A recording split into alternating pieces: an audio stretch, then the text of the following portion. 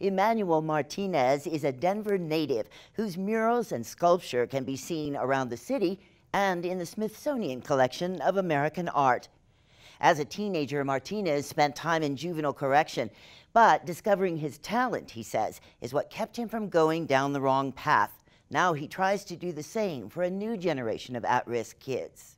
This is a scrapbook that I put together since 1964. In his scrapbook is the story of Emanuel Martinez, the artist, side by side with Emanuel Martinez, the social justice activist. Starting when he was a teenager, serving a 3-month sentence for juvenile offenses. He found a mentor in another Colorado artist, Bill Longley. He got me out of there, and he actually got me involved in the civil rights movement. I had to make a vow to him to become his apprentice for 2 years and stay clean, don't get in any trouble, and go to school and graduate and go to college. And so he put me on that path, and I fulfilled that promise to him. Martinez became a part of Corky Gonzalez's crusade for justice in Denver and was hired by Cesar Chavez to go to California and do graphics and illustration in the early days of the United Farm Workers movement. One of the goals I had as an activist, a Chicano activist in the movement, was to do artwork that gives our people a real positive identity and just some historical elements that they could be proud of and may not even know about. He also began to admire the great Mexican muralists and hitchhiked to Mexico to work with one of them, David Siqueiros. I was so inspired by that experience that I wanted to start painting murals, wherever I can, whether I got paid or not. I just thought it would be a good medium to help. And you were the first one in the city of Denver? Yes. There was no mural activity going on in Denver. For a while, Emanuel Martinez went to work for Denver Parks and Rec so that he had the official sanction for painting his larger-than-life murals in locations around the city. The artwork I've done in the past in these communities pretty much reflect the people that live in the communities. They're all diverse. If you look at them, there's people of different ethnic backgrounds. And I also involve as many people, including taggers. I used to try to target them to take part in the mural so that they don't mess them up. What I learned in my studies with pre-Columbian philosophy, which influenced my art a lot because some of their art was very based on duality.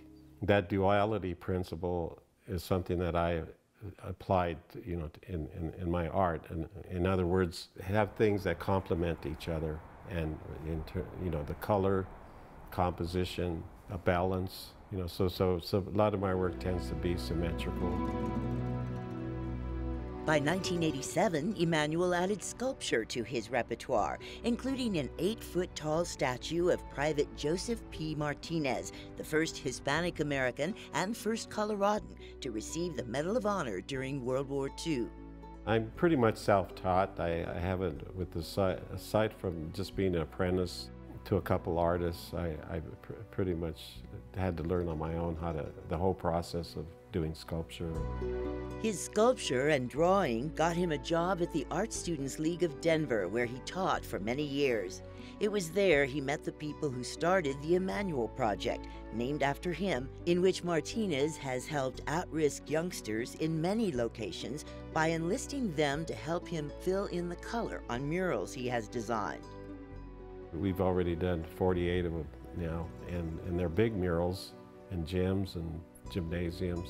And we have a lot of data of before and after with these kids. There's little surveys that are done, and they find that there's a lot of their behavior was impacted. It changed. It helped their behavior, and it also even their academics improved. These same kids that helped on the mural and gave a sense of ownership and self-esteem. In his studio in the foothills west of Denver, Emanuel Martinez is now venturing into abstract painting.